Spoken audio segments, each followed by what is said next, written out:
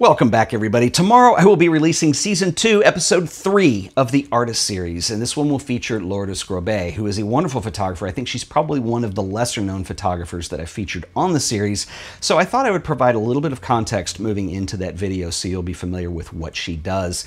The first time I ran across Lourdes' work was probably about 10 years ago, and I remember running across this book of portraits of Lucha Libre wrestlers, and these were portraits that were done in their homes with their families, always wearing the mask, and I thought these were really great. And there's another series that she did of occupational portraits of these wrestlers in their day jobs. And so there's policemen, there's teachers, there's bodyguards, there's one of a dentist. And I really loved this work, and there was something somewhat absurd yet kind of had a sense of humor to it. And I thought these were really great. And it was exciting this year when I got the green light on the Artist Series and knew I would be going to Mexico. She was at the top of the list of people that I wanted to interview, and I'm really excited that I got she and GRACIELA ITURBIDE in the same trip, because both of them are female photographers. They're from Mexico, and they both have a way of embracing the heritage and the traditions and the history of Mexico, and that kind of culminates in who they are. But at the same time, there's a wonderful juxtaposition because their work looks nothing alike. Lourdes is a completely different approach to photography than GRACIELA is. In fact, Lourdes, one of the things that I love about her so much is that she can be somewhat of a chameleon in terms of the style that she shoots in. Every project that she has done is taken with a different approach, different medium, and a much different style. And I think this is something that makes her really interesting. And in addition to the wrestling images that she spent 30 years working with the luchadores to make, she was also at the same time working with this indigenous theater group in Mexico. And it's totally different work. This is a theater that is done outdoors in traditional costumes, in the traditional languages. And one day I really want to go do that. You can go see these performances, but usually they're outside the city, and so it didn't work out this last trip. But those are done in a completely different style. They're black and white images. Some of them are fairly traditional, but then some of them are done in infrared. And there's a really haunting, beautiful quality that they have to them. And so I think you're going to really like Lourdes. She's a lot of fun, and she's very different than any of the other photographers that I've featured on the Artist Series. Now, we do talk in this interview very extensively about her work with Lucha Libre wrestling.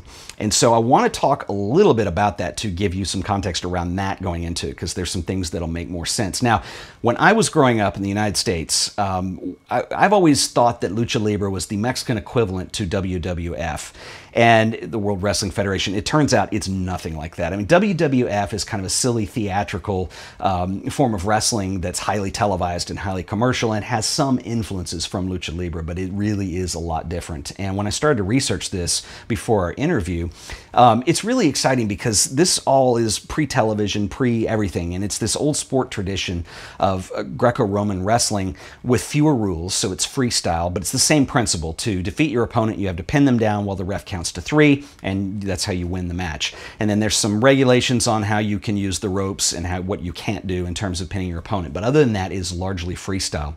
And you look at it, and a lot of these wrestlers, they're amazing athletes, for one, and then two, there's this element of theater and dance that comes into it. And so it's really like nothing else I've ever seen.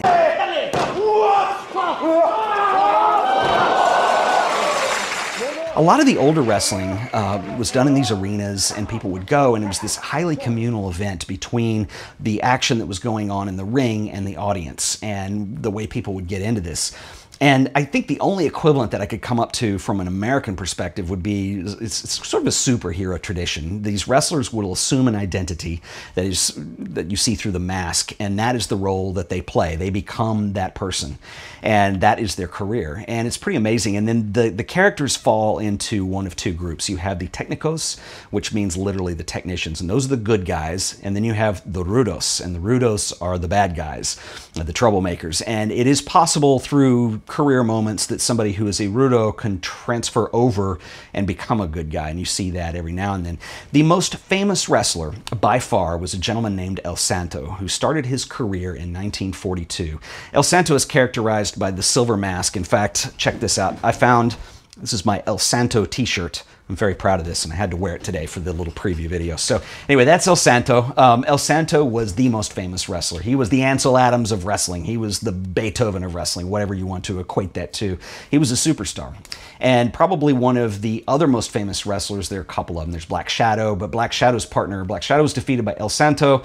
Blue Demon is the other one. And Blue Demon crossed over from being Orudos, became a good guy, and he and El Santo, once rivals, became partners. And the two of these guys did hundreds of movies. And these movies are all pretty much B-type movies, and they're really pretty bad. They're kind of like the old Batman TV show, and maybe even worse in spots.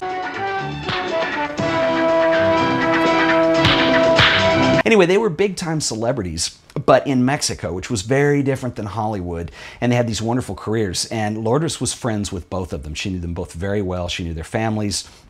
And so she talks a lot about her experience with El Santo and Blue Demon. So I wanted to set that up because when she starts talking about El Santo and Blue Demon and you don't know who they are, it might not make a lot of sense. But anyway, the wrestling tradition is fascinating. And I asked Lourdes if I could take her to a wrestling match while we were there. I thought that would be an amazing way to get B-roll.